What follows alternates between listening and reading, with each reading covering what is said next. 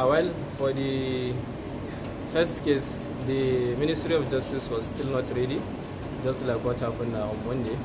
So they applied for adjournment, and which was granted, and the matter was adjourned to tomorrow to enable them file and serve their processes.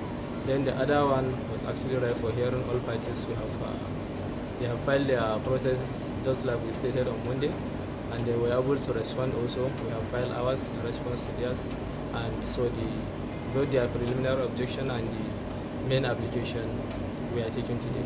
The matter has been adjourned for judgment. While we approached the court because of the ongoing demolition by the Kano state government of land, which it is the same government that allocated same to people, to its citizens, and it's the same government that is now saying it was illegally allocated. It's the same governor. We have one governor in the states, and by the law, the governor is the custodian of the land.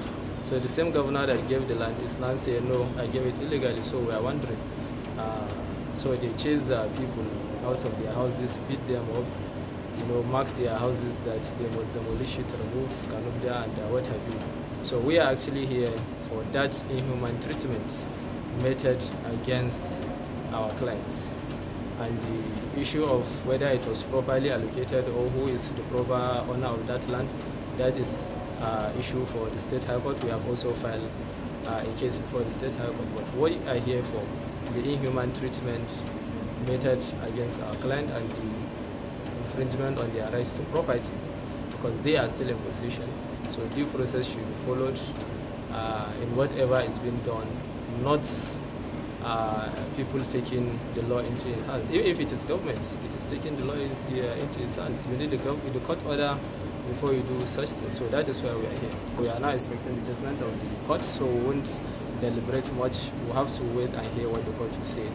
Okay, what happened is that these applicants filed fundamental rights proceedings for this honorable court, and it was several courts in High Court. What we are saying is that they are claiming that they have title over pieces of land.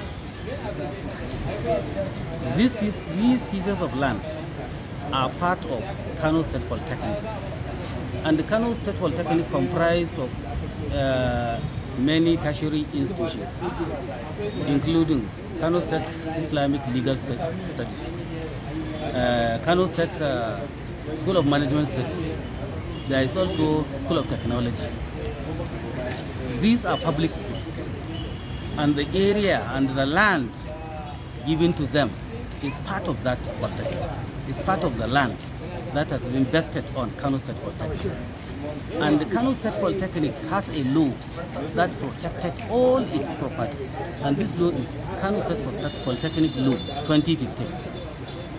So, what is before this honorable court is that a private title trying to supersede public ownership. This is what we are saying. They were given title to private individuals, and this land belongs to the general public, to the citizens of Kano State. So it is illegal to issue title documents over a public land protected by law, while this law has been in existence for several years. Kano State Polytechnic that land has been set aside for Kano State Polytechnic for decades ago. And so it is improper and highly illegal to give a grant using the lands belonging to Kano State Polytechnic, because it's protected by law.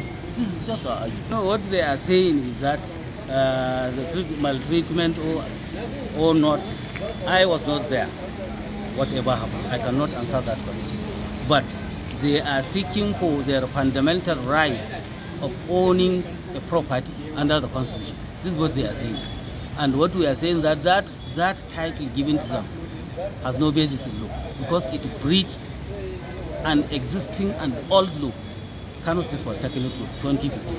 The interest of justice. What are the prayers in this case? Well, the praise in this court is that we're asking the court to now determine that our clients were not given fair hearing, that they have right to own a property and that their right to dignity of human persons has been violated.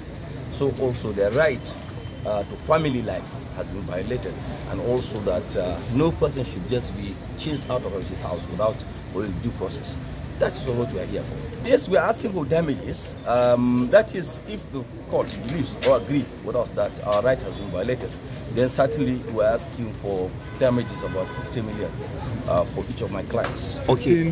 50 million. Well, virtually there are almost different clients, but they have the same cause. What is the same cause? The issue of threat to one, to demolish their property without hearing them, without giving them fair hearing, and also without following the due process. So the two cases are all saying that, look, yes, we know government has power to revoke a property, but when you want to revoke, follow the due process. What is the due process?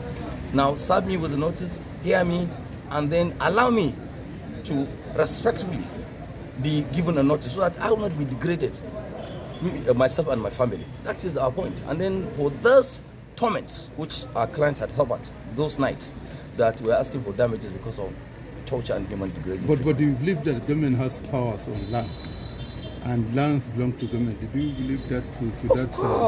Of course. Everybody, every lawyer knows that the government has power to allocate and revoke. When a government allocates a property or allocated a property to somebody, that's a land, and then he seeks for its approval. I want to build. Okay, now you get the approval, and then after that you now follow due process and then pay all the required fees that you are entitled to. And then what we are saying that we are not talking about land use act here. We are not even this court on the land use act. We may be somewhere in another court on the land use act. Certainly our client will go to the court that has the decision. This court has no decision on the issue of ownership. We are not